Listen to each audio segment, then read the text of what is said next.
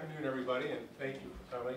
Governor Wilson, thank you. Fred, Perry, thank you for your leadership in regards to Proposition 1. The second half of the meeting, as we mentioned before, we're going to have a candidate forum today where we're going to highlight Sara Walsh and Michela Skelton, potentially running, or I shouldn't say potentially, you guys are running for 50th District representative seat. Let me share with you a little bit about the format we're going to use. The candidates are going to introduce themselves for 2 minutes, and then each candidate will then respond to a series of questions. I think we've got 10 questions that I will pose to them, and you'll be allowed 2 minutes to respond to each question. We do have a timer here that'll share with you where you're at with regard to that 2 minutes. And following the chamber questions, we'll allow, depending upon where we are time-wise, we may allow some closing remarks, which will end up being about 2 minutes on your behalf. So if you guys are ready to go, we'll just go ahead and jump right into it. First question. If elected to office, what will be the first piece of legislation or policy position? Introduction. Oh, I'm sorry. I'm way ahead. Thank you for reminding me. Let's do introduction, okay? Michela, why don't you start? You'll have 2 minutes for your introduction. Thank you. So my name is Michela Skelton, and I am the Democratic candidate for Missouri's 50th House District. Our special election is August the 8th, so we're just a little bit less than 4 weeks away from the election. I like to tell a little story to kind of introduce myself and answer that question that everybody always wants to know, why are you running? I grew up in a small rural town in Alabama, just outside of Montgomery, in a military family. My father served 20 years in the Air Force. My mom served 3. So service to my community and service to my country has always been a part of who I am since I was a child. And the community that I grew up in was more than a neighborhood, more than a community, it was family, which is so important when you're in a military family because you're away from your relatives and grandparents. And so when we moved to Boone County, we moved here with my husband and to raise our children because we found that same kind of close-knit community that is always there for you that I grew up with. Because when I was a kid, growing up, my parents knew that when my brothers and I went out to go ride bicycles, that the greatest danger we faced were a couple of mean dogs in the back of the neighborhood because every other adult in that neighborhood was watching out for us. And that's the kind of community that we have here in Boone County as well. And that's what I want to see our state legislature be, is part of our community that actually helps to look out for us and fill gaps when there's a need. And when I graduated from law school and I took a job with the Missouri State Senate, I thought that that's what I was going to be doing, helping real people solve real problems by working with both Democratic and Republican senators to write good bills that worked well. And it turned out that I only really ever got one assignment like that because most of the things that actually came across my desk and the ones that actually moved were bills that were hand-delivered to me by corporate lobbyists. And those were the bills that moved, and those were the ones that it was clear that the people that owned those bills were not the senators or the representatives whose names were on the bills. It was the lobbyists, and they were picking winners and losers in our economy instead of making sure it was fair for everyone. And I want to make sure it's fair for everyone. Michela, thank you. Sara, you'll have 2 minutes. I'm Sara Walsh, and I'm running as the Republican candidate in the special election August 8th. I grew up right here in mid-Missouri.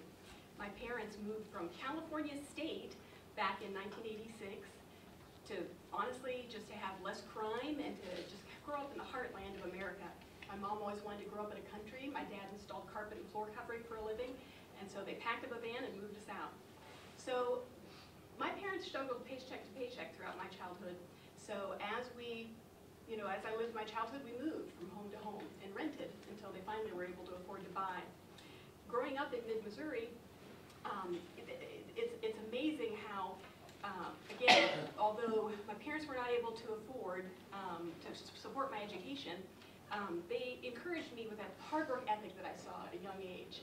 And as I became an adult and went into the workforce, I started paying for things myself. I've been a customer of Central Bank for 20 years, and I love that heartland feeling. And when you go into their bank, Shelter Insurance has covered me for 20 years as well.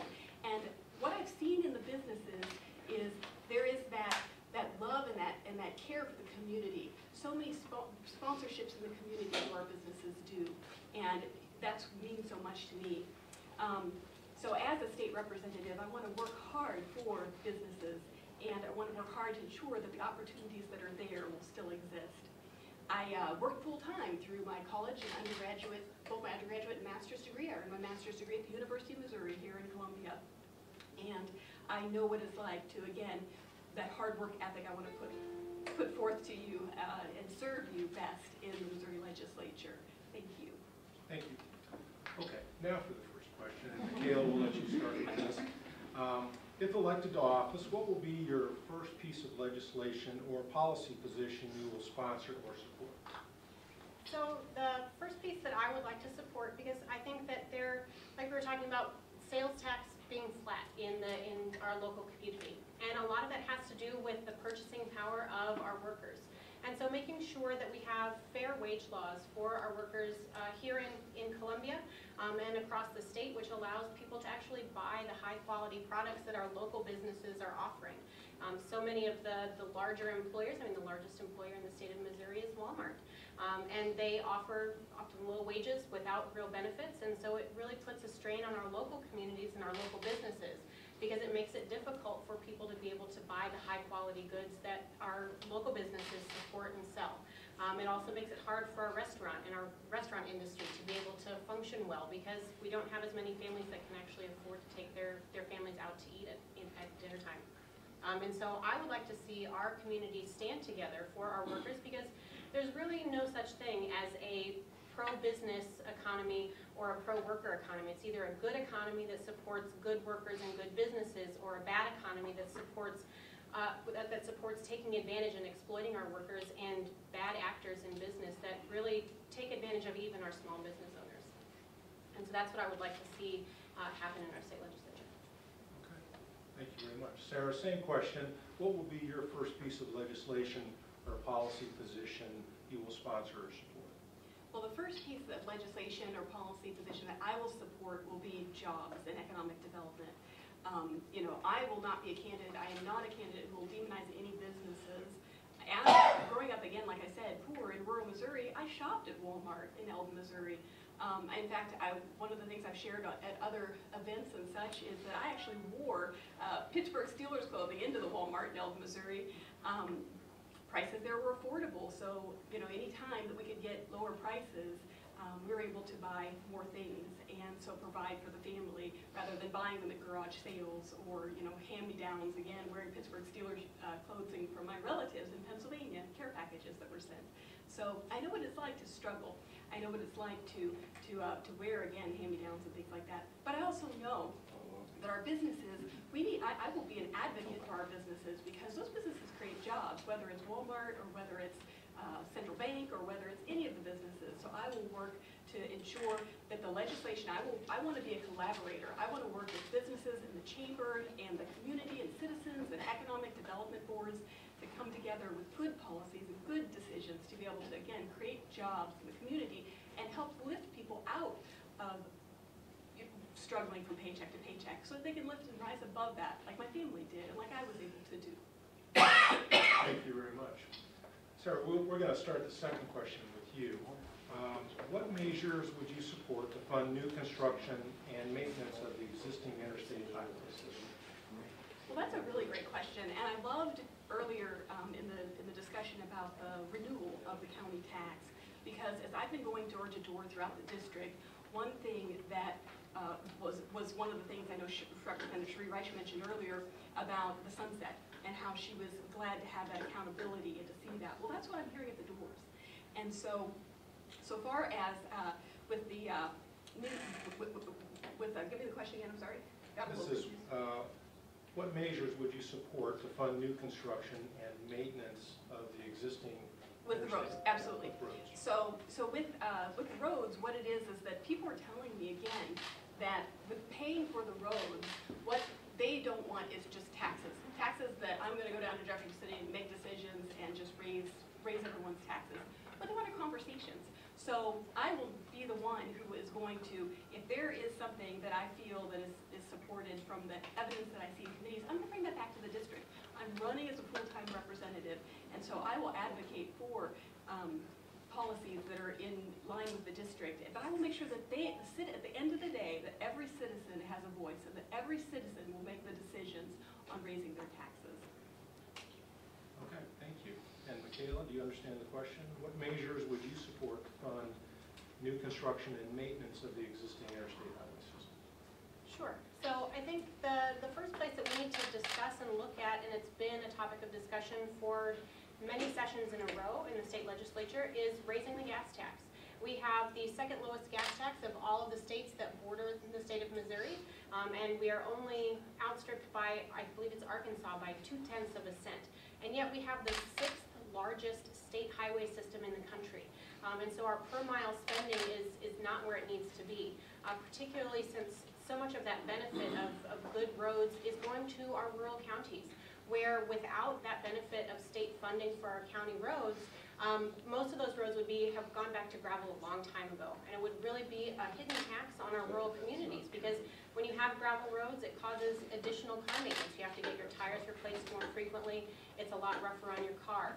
And so that's something that we need to be looking at. But unfortunately, in our state legislature these last several years, despite the fact that MoDOT has alerted them repeatedly to dwindling funds, and we came really close the last 2 years of not even being able to draw down our federal match dollars because of lack of state highway funding, because of a couple of big lobbies that don't want to see the gas tax increase because it would affect them, and so they push off that burden on our local communities, where we have to put so much more money forward as the local Boone County road and bridge tax to even just barely maintain our roads, instead of being able to use those extra dollars to actually do good projects that can help our business, help our country, our communities grow, and help our businesses be successful.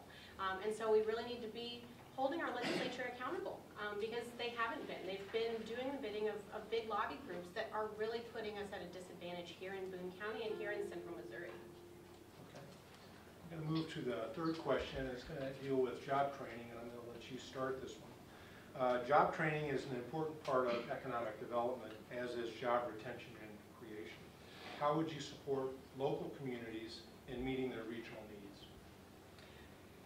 So there are a couple of different avenues, I think, that again we could be looking at how do we get to our job training needs. We have a couple of projects here in Columbia that are really a great opportunity for job training. It's the expansion of the nuclear reactor project. That would be a boon to Columbia, because they're producing some of the rarest cancer-treating radioactive isotopes, and that's something that the whole country could use, that could come right here out of our community in Columbia. But unfortunately, again, we don't have the money to do it, because we just had to hold back $250 million out of our state budget because we don't have enough money, and because there hasn't been that conversation about how do we grow revenue for the state. I mean, we already had to cut prescription drug benefits from 63,000 seniors across the state. We had to cut home health care benefits. And so it's hard to talk about how do we put in these new programs when we can barely afford the ones that we already have in place.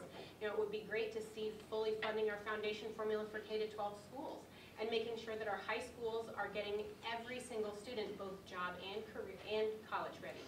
You know, expanding those technical training programs that used to be so popular in our high schools, welding classes, wood shop, so that we can train our students to be carpenters and operating engineers and mechanics and welders, and all of those things, those trade jobs that are still some of the best paying jobs that we have available to folks, and yet we're not preparing our high school students to be able to handle those jobs when they graduate.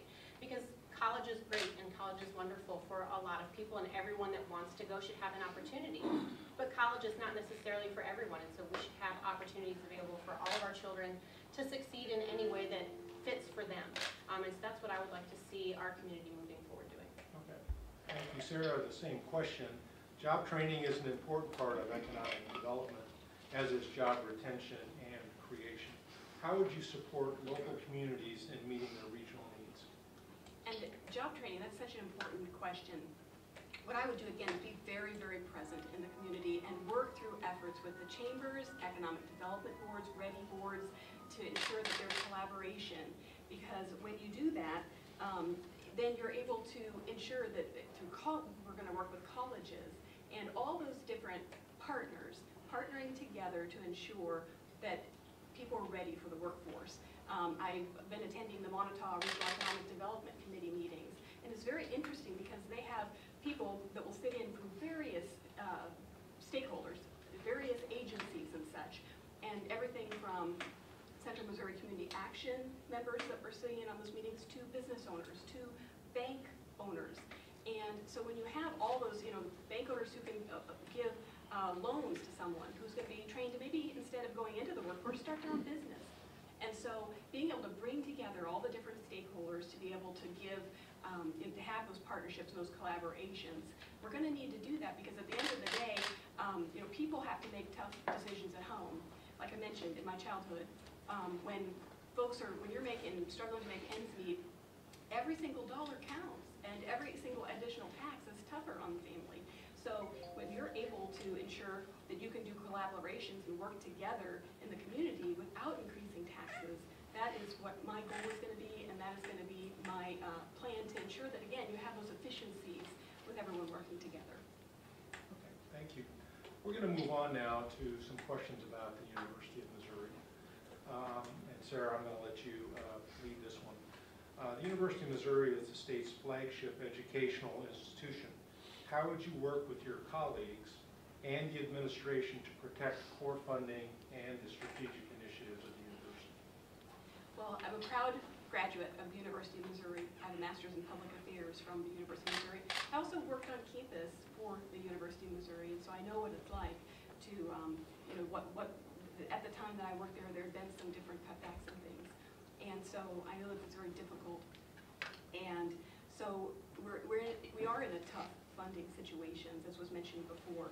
But what I want to do is work with members in the legislature here to ensure that we can fight for the things, at the end of the day, the University of Missouri is the economic engine, and it is creating so many jobs. As I go door to door in the district, so many people that live here in the district work for the University of Missouri. And the University of Missouri has impacts that affect our whole state. The research that they're doing with the research reactor to be able to maybe someday cure cancer. So I will work with members in the legislature to get funding for the University of Missouri and to work on smart collaboration in ways that that may not that may accomplish the same task, but at the same time also may not cost more. It's just working smart. Okay, thank you. Michela, how would you work with your colleagues and the administration to protect core funding for the university? So I kind of reject the premise of my discussions of increasing revenue being about new taxes. It wouldn't be about new taxes. It would be about reinstating taxes that were not a burden on our businesses prior to the economic meltdown in 2008. We had big multinational and multi-state businesses that were paying their fair share of taxes to be part of our community.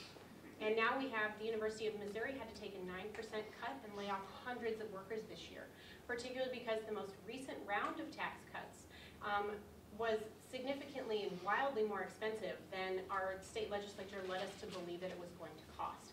And instead of talking about undoing that tax, we're going to let 4 more years of a slow phase-in come into place, which you can't tax cut your way to prosperity. We can just look right next door at Kansas, who bankrupted themselves with continuing tax cuts that didn't lead to greater job growth or greater business benefit. Instead, it just led to more money going into the pockets of multinational corporations that was stashed overseas in Cayman Island bank accounts, instead of being reinvested in our communities like we're told is going to happen. And so we need to really be looking seriously at reinstating those taxes that used to be in place so that we can continue to support our university system. I mean, the top 6 goals of the chamber here request more than $500 million in investment in the state of Mizzou for just here on our flagship campus. It doesn't talk about how we need to be investing in our K-12 institutions. You know, the 3 largest public school districts that are in the 50th district, the state skipped out on a bill for $10.7 million for transportation funding. And again, withholding $250 million in state funding, there's no way that we can fund all of these great projects if we don't talk about raising revenue. There is no pork and fat in the budget left to be cut. I mean, that's why you see such essential programs like prescription drug benefits for seniors. That's critical to their survival being cut. If that's pork, it's a sad state of affairs. Thank you.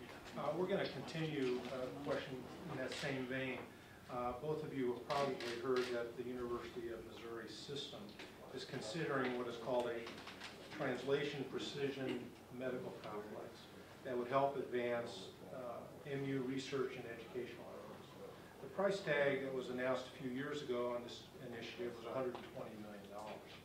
How would you support, or would you support, that effort, and how would you work with the university and the community to make this a reality? Starting with me again? Yeah, I'm going to start. Okay. So again, these are all really great projects that would lead to great things in our local community here. Expanding the efforts of the university, expanding medical care access here in Boone County, and collaborations between the university and the medical community are all wonderful things. But you can't squeeze blood from a turnip. And it's one of those things that how do we make these choices without, again, looking at how do we increase revenues for the state? And we've been promised again and again that these big corporate tax cuts are going to lead to increased revenues, and every year they don't, we fall short. And I want to see all of these great projects put into place because they would be such a benefit to our children, to our community, and to our business owners. As you bring in these good paying jobs for these big projects, particularly medical jobs and research-related jobs, those are people that have money to spend in our community because those are the best kinds of jobs. Those are the jobs of today and the jobs of the future that you're going to actually see growth in. And those are the kinds of industries that we need to be attracting here to Boone County and to Columbia because that's how we grow and we get better. But we can't do that without baseline levels of funding. And we are in a really bad place in the state legislature, and because we have been catering to big business interests that aren't even looking out for our small businesses, our local communities, and our local businesses. Because a lot of our local businesses, other than helping to fund the lobbyist that comes from the Chamber of Commerce, can't afford to send their very own lobbyist down to Jefferson City to make sure that their interests are getting represented. And I know for sure that the workers and the people of this district aren't able to afford to send a lobbyist down to Jefferson City to make sure that they're heard and listened to. Thank you. Sarah, the question is, the University of Missouri was considering a precision medical complex a few years ago that would advance research and educational efforts. The price tag a few years ago was $120 million. How would you support this effort and work with the university and the community to make this a reality? Well, the University of Missouri, my understanding of what that project is, and I won't admit or won't say that I know the ins and outs deeply about it, but my understanding of what I saw in the paper is that of all things, the University of Missouri right now, what is working so well and what is so successful with our University of Missouri is the healthcare. They're bringing in researchers, they are hiring faculty, it is growing, it is doing really well, and so.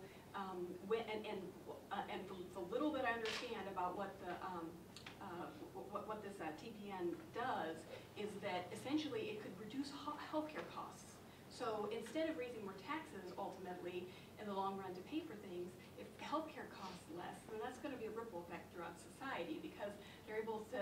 This research is helping to target and find out, for instance, people who to apply the treatment. Based on what susceptibility the person may have to a certain disease, and so if they're able to find that out, then they're able to apply the treatment or prevention techniques to then address that exactly disease instead of just applying medicine and treatment to just everybody. So so that's going to help them be able to really zone in, and overall, that's going to really affect Missouri and the world. So. I will work, again, with my colleagues in the legislature to work towards funding and to collaborational methods that we can use, again, to collaborate and eliminate, streamline things. The neat thing about them having everybody, too, in this one building is, my undergraduate's in business and marketing, and it's removing information silos. And so if you've got researchers from various ways in the vet school and med school, and everybody in the same building, they're able to collaborate and come to solutions. Thank you. We're going to let you take the next question to lead off. This question has to do with school funding for elementary and secondary education. Just this year, the governor has withheld an amount of money provided in the budget for school transportation. Columbia Public Schools, in an effort to find ways to be more efficient and save taxpayer money, has suggested the creation of a pilot program. This program would encourage school district to explore partnerships with local communities to utilize their public transportation to create cost savings and increase ridership for the city. Do you support this effort, and would you be willing to co-sponsor this legislation? Absolutely. Anything that's going to reduce inefficiencies and that's going to create more efficiencies and that's going to be collaborations and that's going to be less cost to the taxpayer and to our citizens at the end of the day, I will absolutely support. It is so important for us to be looking, this is exactly what I was talking about earlier, that we're to be looking for collaborations and those partnerships where we can save money and do good things and still continue the work, but again, being a good steward of people's tax dollars.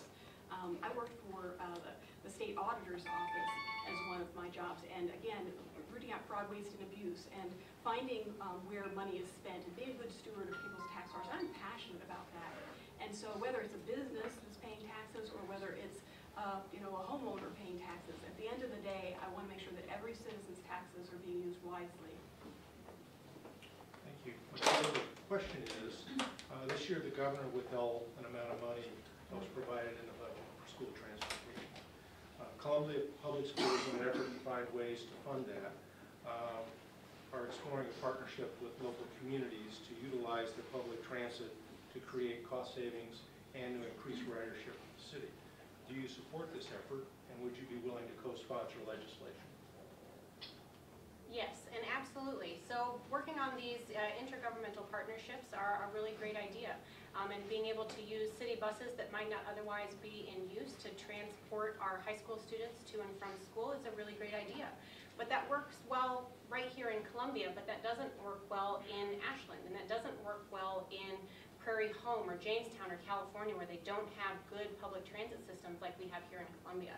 And so while that's a good patch for Columbia Public Schools, it's not a workable solution for the vast majority of school districts across the state. It's really not a workable solution for the vast majority of school districts that are within the 50th House District.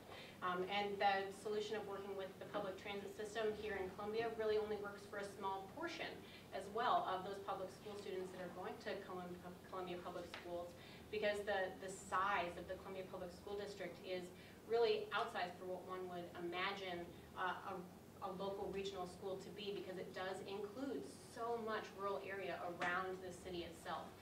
And so it's a half measure, and it's a great place to start to help relieve the burden from Columbia Public Schools personally and individually, but that's not going to address our public transit and our school transportation funding problems for the rest of the school districts in the 50th House District and across the state.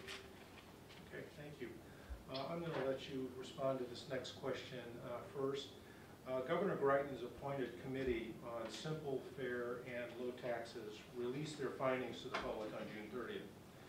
Governor Nixon had a task force in 2010 that recommended a number of the changes similar to this recent panel.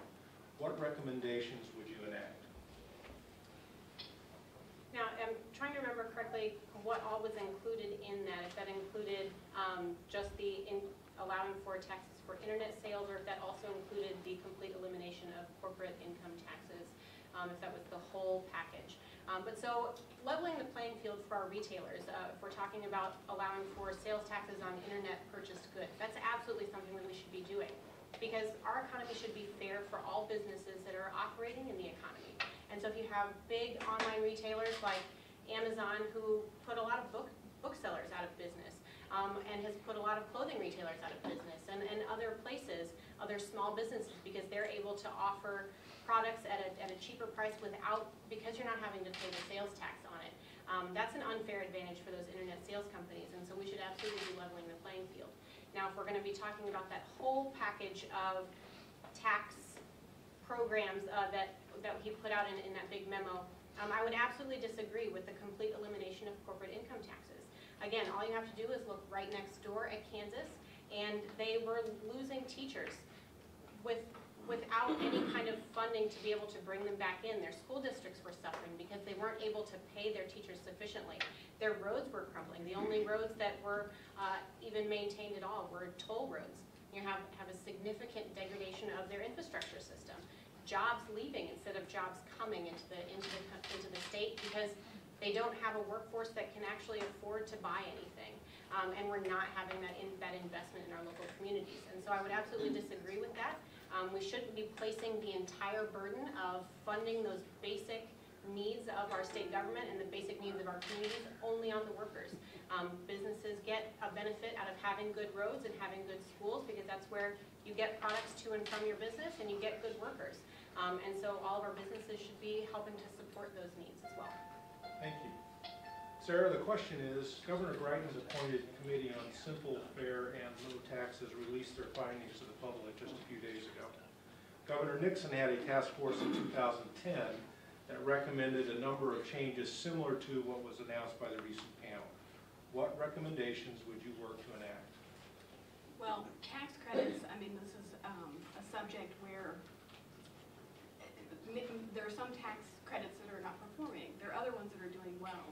Again, like I mentioned before, being a watchdog of your tax dollars, ensuring that we're being a good steward of your tax dollars, ensuring that we're being efficient and making wise decisions and realizing that you work hard to earn those dollars and that at the end of the day, it's your money.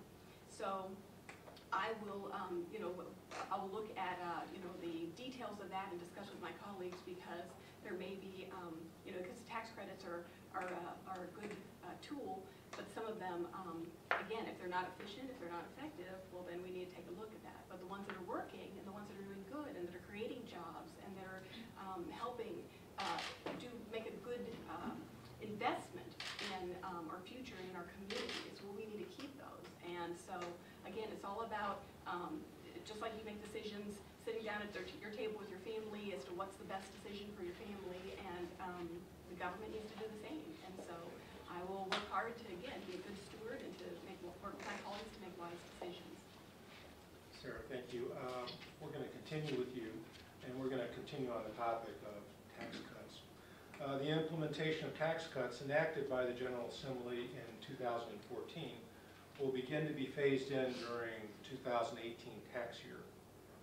What positive or negative effects will these changes have for families and small businesses in your district?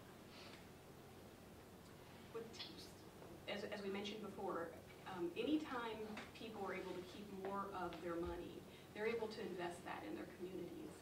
And so, I mean, back when I was a child, I touched on this earlier, if the price of something goes up because the tax went up on a business and it filters down into the price of the product, again, then families are then having to buy more things at garage sales. They're not able to buy things new. I mean, you make these real decisions as a family when you live paycheck to paycheck.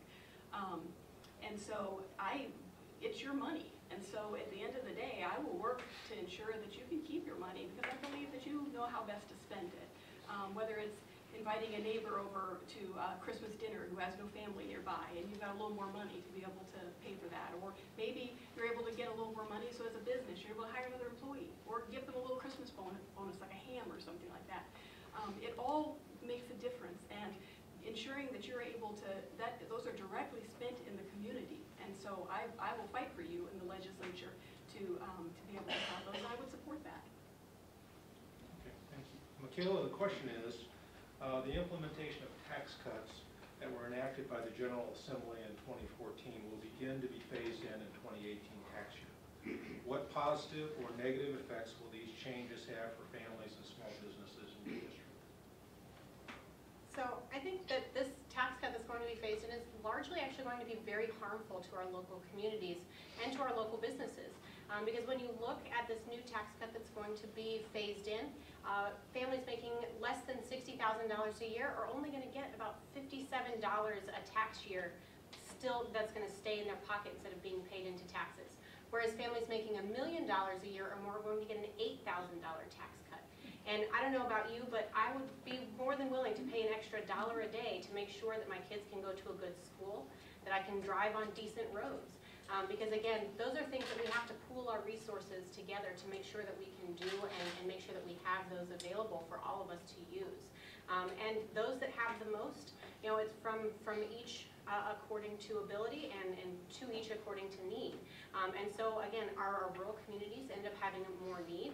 And our wealthiest families in the state, again, those making $1 million a year or more, I can't imagine there's more than, at most, maybe 1 or 2 folks here in this room today that would be getting that $8,000 a year tax cut. And so those are families that might be an extra vacation, but what does that take taking out of our local school districts? What is that taking away from our community and from our children, from our ability to function as a society? You know, we have, again, the $10.7 million in school transportation funding that the state has skipped out on paying their bill, that is stuck with our local communities instead.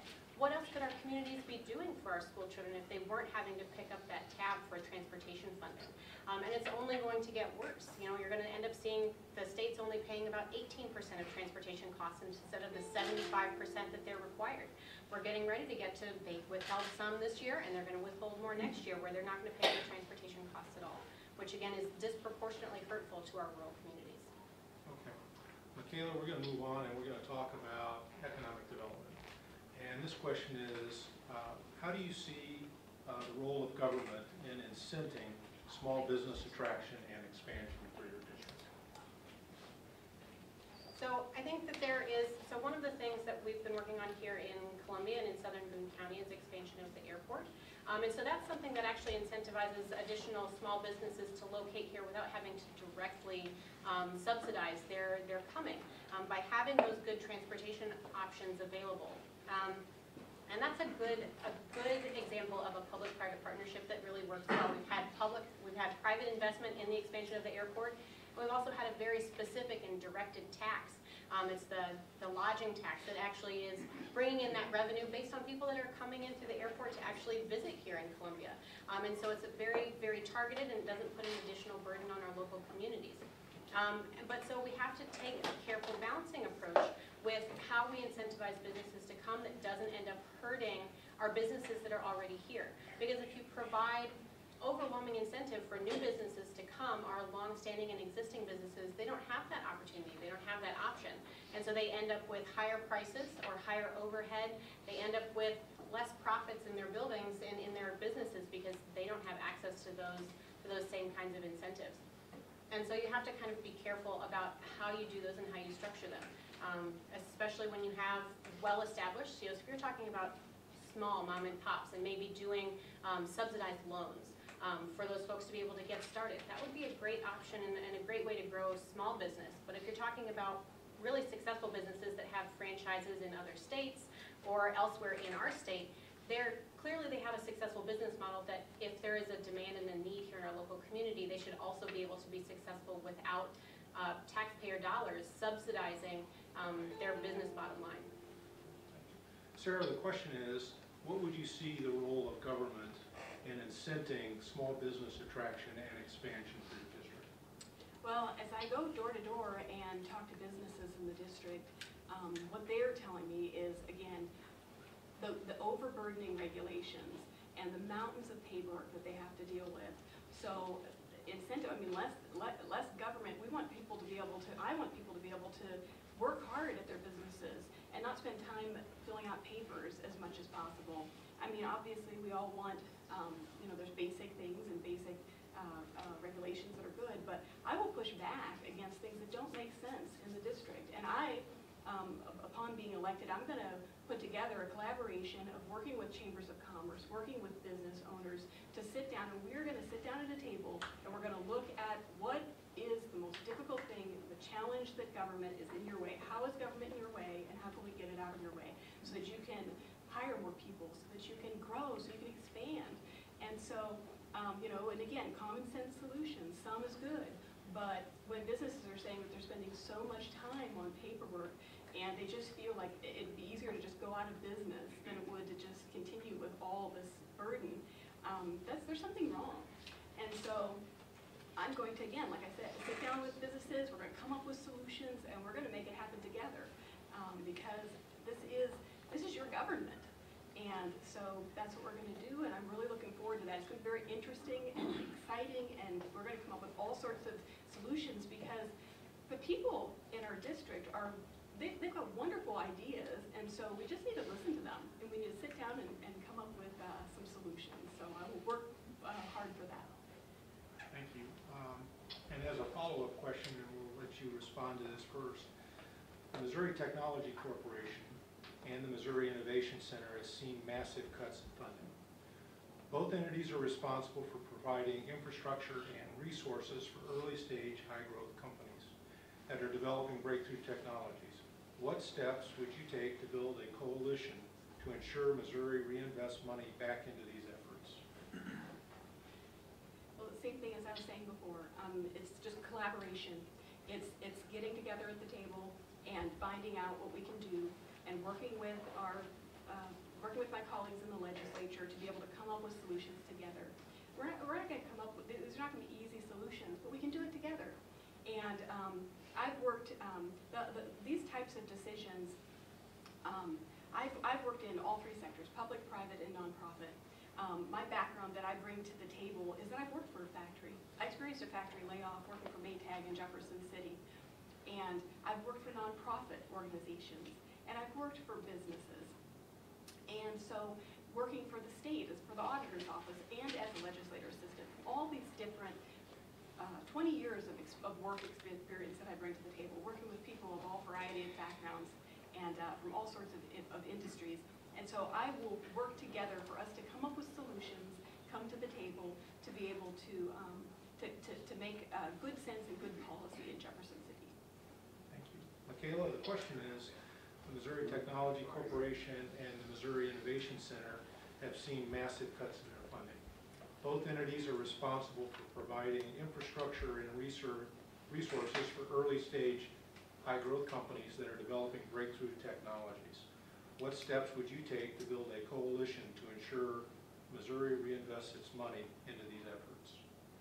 Absolutely. So I think, and it kind of goes back to what I've talked about with each of these answers, and really it's acknowledging the elephant in the room, which is campaign finance reform. Because we end up with so much that doesn't get done in our state legislature that despite the best intentions of a lot of people that are down in Jeff City, you end up with people who are beholden to their campaign donors. Big campaign donors, you have a lot of money coming through Jeff City. I mean, working there as a staff attorney for the Missouri Senate. You know, Sara was talking about reducing regulation. Well, our state legislature has actually been guilty of targeting specific businesses for over-regulation, specifically to keep them out of the state. When I was working in the state Senate research office, I had a bill that came across my desk that even had the name of the company that was being targeted, and we'll call it Loser Company. And it went up to the floor of the Senate, and the sponsor of that bill wouldn't even acknowledge that he was picking a business that was going to lose in the state of Missouri, that wasn't going to have a chance to be successful. Because when asked by another senator, wait a minute, is this bill about Loser Company? He looked them directly in the face and said, no, of course not. And I knew as a staff person, it took everything I had in me sitting at that table to not stand up and then say liar. Because they knew what they were doing, that they were picking a business to not be able to have that chance to be successful here in Missouri.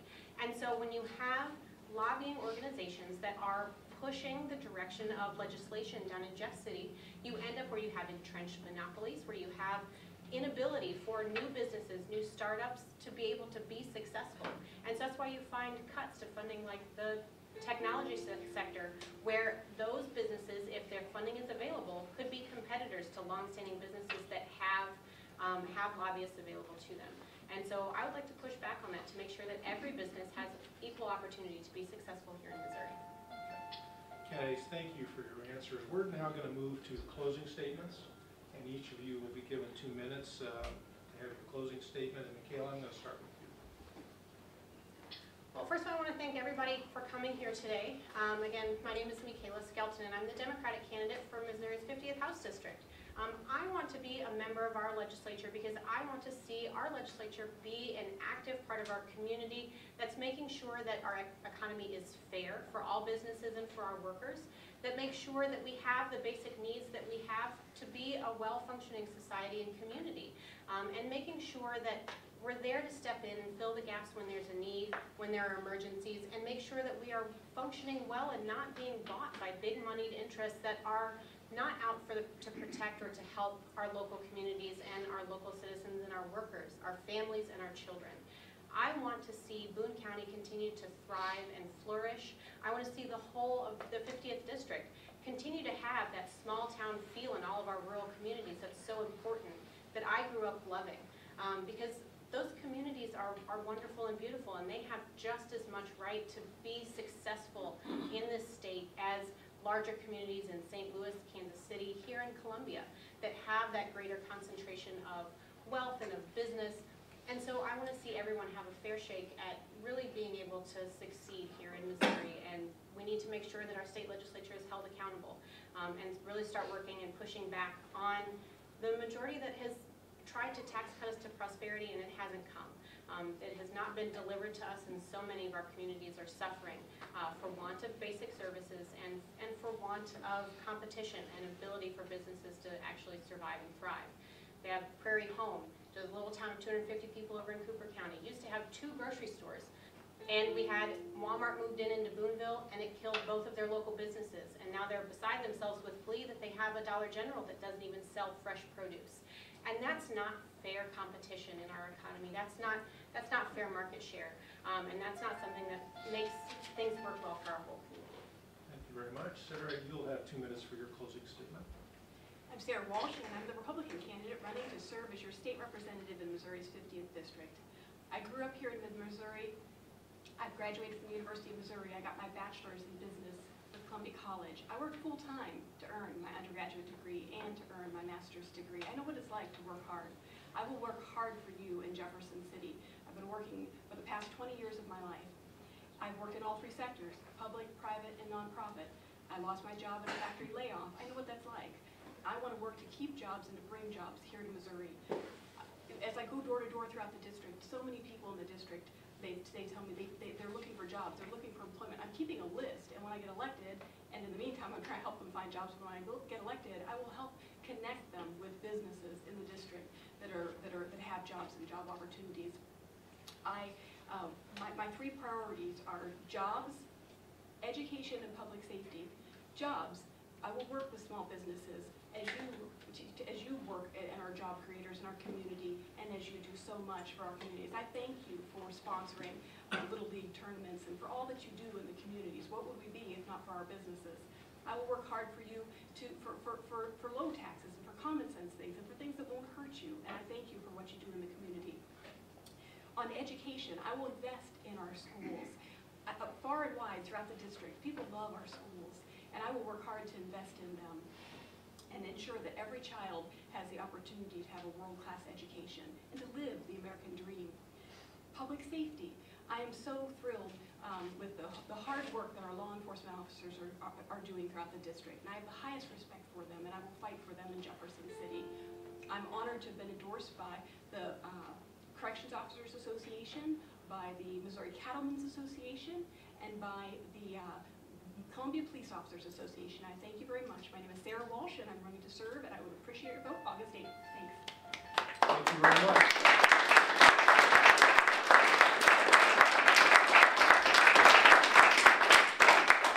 This concludes our candidate forum today. Please remember to vote on August 8th, and please give consideration to the answers that you heard today. This concludes our forum, and thank you all for coming.